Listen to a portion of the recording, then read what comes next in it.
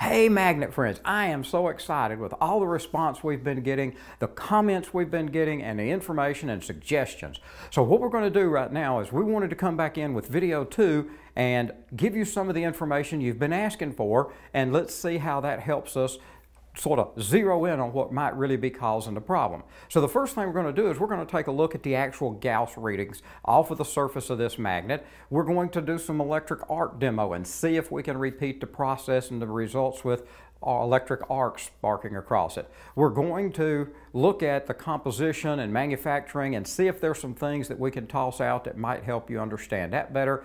And then one of the things that I had been wondering about is, does it make a difference with the alcohol versus the silicone?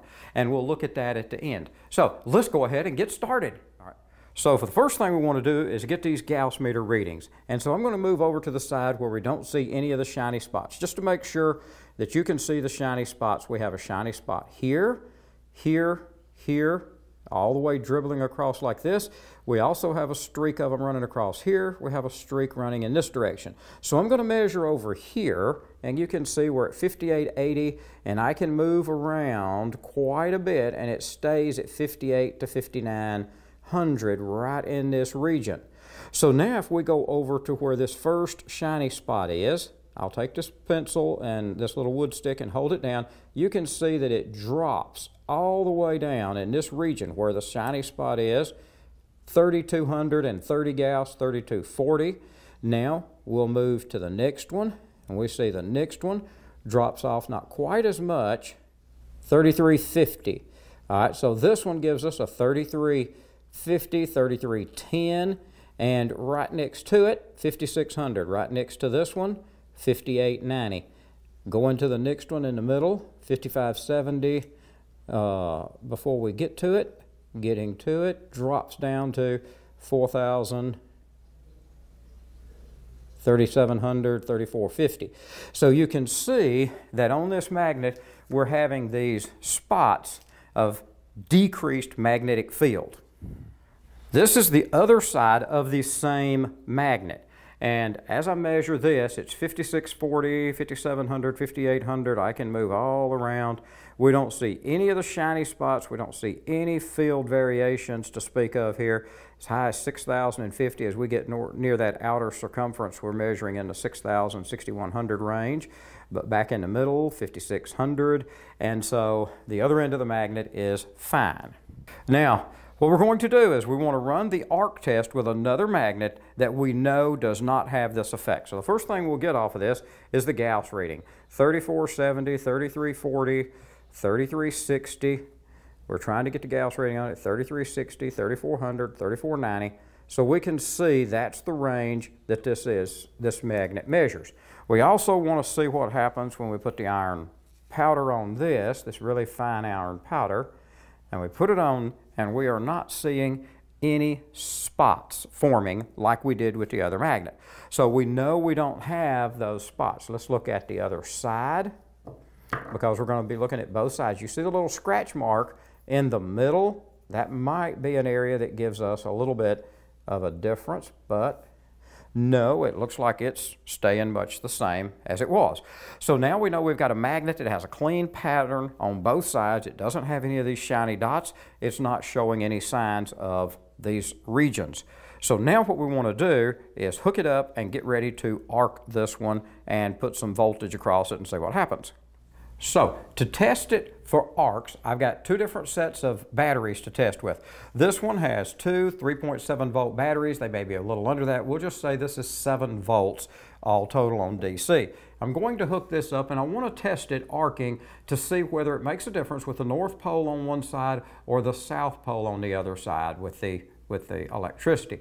And then we're going to do the same thing with 24 volt DC power supply. We want to take a look at those arc burns and see how that looks. So let's go ahead and check that out.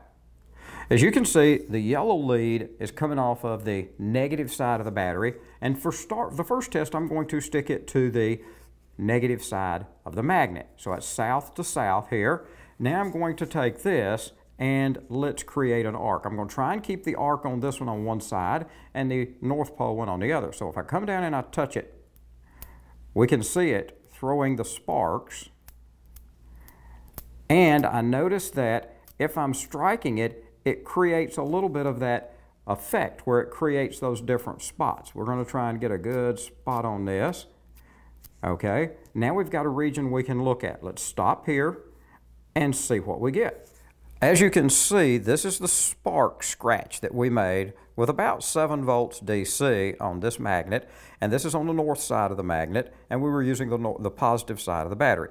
If we put this iron powder down, you can see that over in this region, right as we started it, that's where we've got this big region. You can see we must have hit it there 2 or 3 times because it sort of made this big area that we can see. So we have seen that we can create this effect with the iron powder and by doing it with a electric arc. But let's take a look at this a little further. So now I have a 24 volt DC power supply and I hooked up the leads in reverse. This time instead of having south to south or negative to south, I have positive to south, and I am going to be striking it on the top side. And we can see the sparks are much bigger, and we got fire dancing around. It's a good thing we don't have the alcohol too close. Okay, so now we've got some pretty serious sparks to see what happened with this. As you can see, these are our impact points from striking it with the copper and how it bounced around. And now we're going to see how that does with the iron powder. We set it on here, and you can see that's the original one that we had from the last test, but you can see each one of these dots are opening up where we saw the arc sparking. Okay, let's do that again. You can see where the spots are, and we put this back on it, and once again we see all of them putting out in the same spots. Okay, now what we're going to do is see how much the Gauss level dropped in these areas where we created the problem. If I look at what we started with, it doesn't make much of a spark, but it was only 7 volts. And you can see it's 3600 in the area over here. We can see areas that's down to 3000, 3100, 3300, 3500.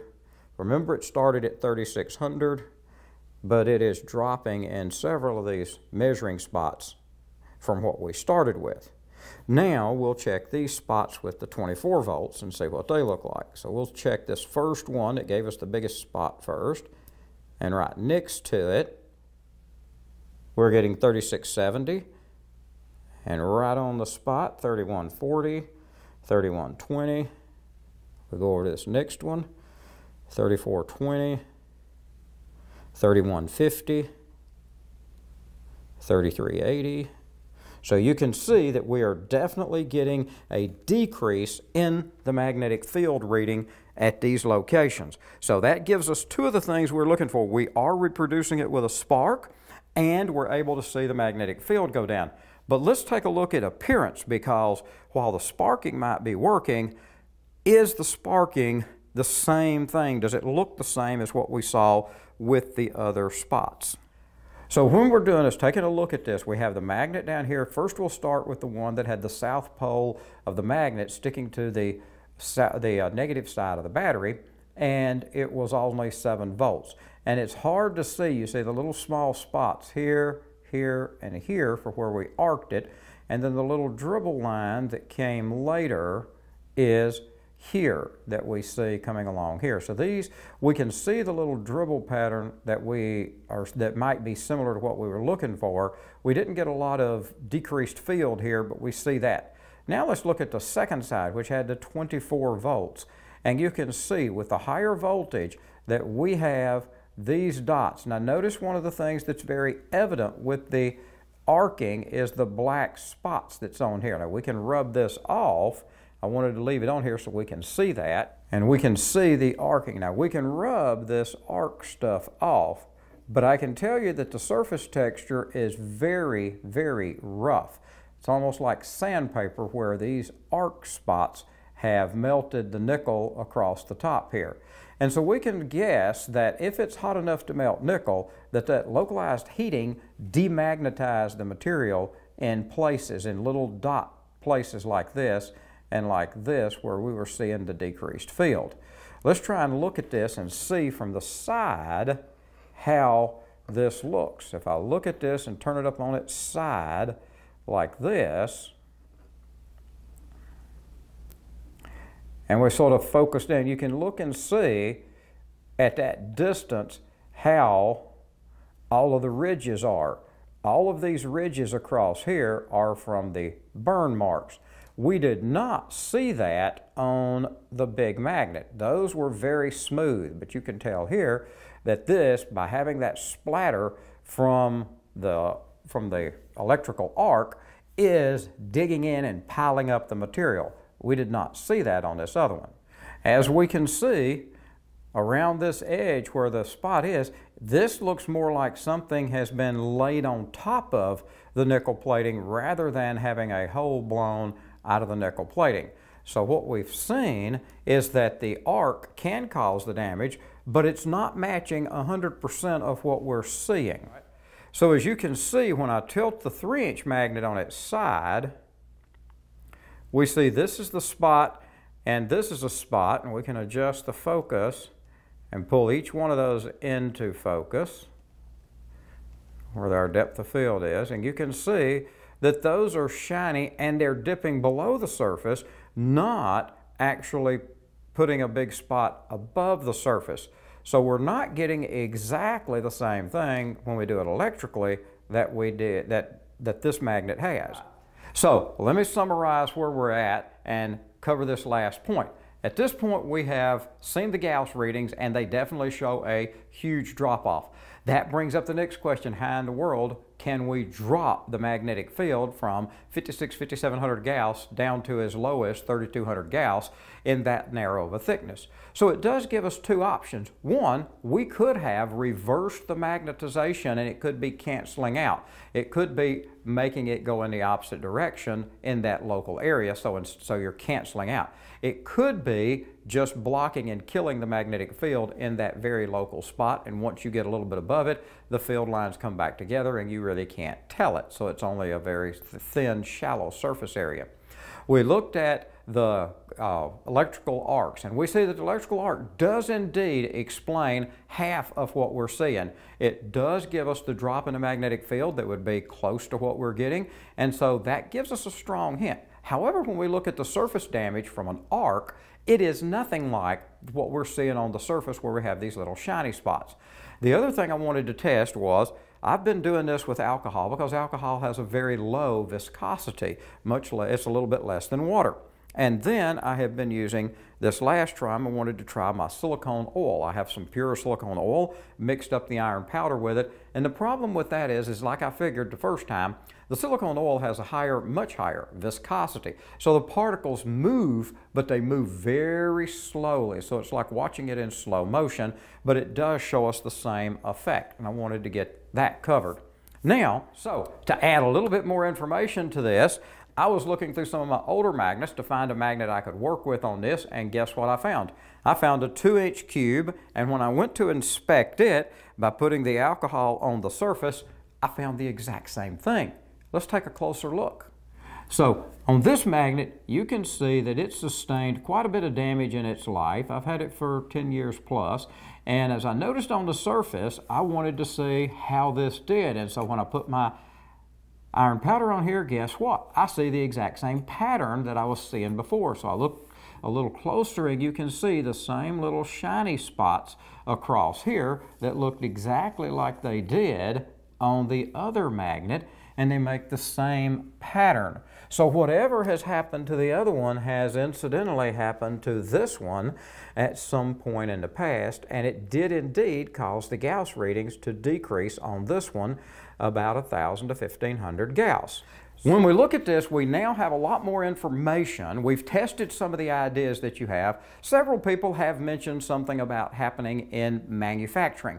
We looked in our warehouse and randomly tested quite a few magnets and got the idea that this is not something that's happening at the manufacturing level. And since I've got two magnets that I've had for a long time, and they have a very similar pattern, and they're totally different magnets, probably bought several years apart, we're not really sure what's happened here, but something has that gives us the same shiny spots, the same drop in magnetic field force, but is not electrical arc. because we aren't seeing the same kind of damage to the nickel plating that we do. And I wanted to try it from two different ranges, 7 volts all the way up to 24 volts. The 24 volts clearly blows a big hole in the nickel plating, and the other one, it creates the little sparks and doesn't create quite as much of a decrease in magnetic field. So that gives us round 2. Let's see what other ideas you can come up with now that we've got a little bit more information on this, and help us solve this problem. Thank you.